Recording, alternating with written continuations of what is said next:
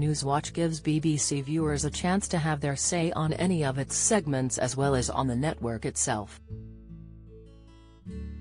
Since its launch in 1983, the BBC has been instantly recognisable because of its iconic big red sofa, which presenters and their guests sit on throughout its news programmes. While the piece of furniture is a central feature of BBC programming, this morning Samira Ahmed had to address fans' questions regarding why it was still needed. Newswatch host Samira explained that viewers are always welcome to share their thoughts on the show, leading to queries about the show's sofa. She began, "You've already been letting us know your views on our news studio as invited, and here are a couple of comments about, well, this sofa." Reading out the tweet from John Telfer, Samira said, "We are all living through very hard economic times, but do the BBC really expect us to believe that they only have one sofa?" Used by the team on BBC Breakfast in the mornings and Newswatch in the evenings?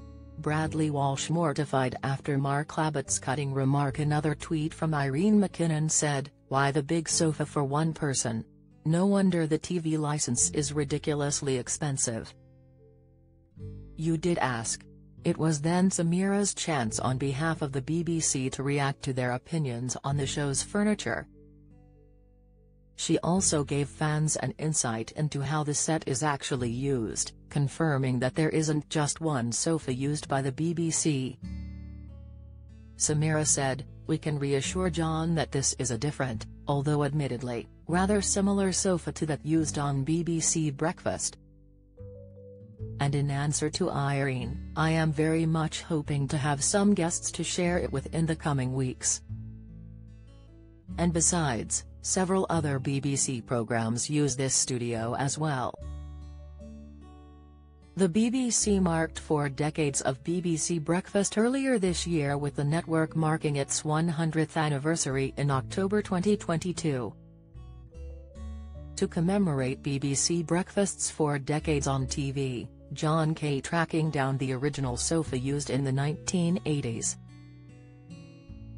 Coronation Street killer Stephen Reed finally exposed after Error, Theory 4 in a bed. Fans fume at super dramatic guests for brutal scoring. Reaction. Paul Whitehouse in health update as he heads to heart assessment. Update. In January, John tweeted that he made it his mission to find the red leather sofa that was used when the BBC first started.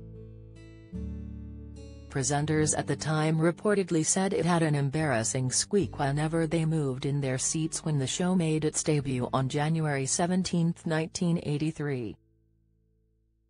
He revealed on its anniversary alongside co-host Sally Nugent, that he was successful in finding part of the sofa. Surprisingly, a section of it was sitting in former presenter Debbie Greenwood's home.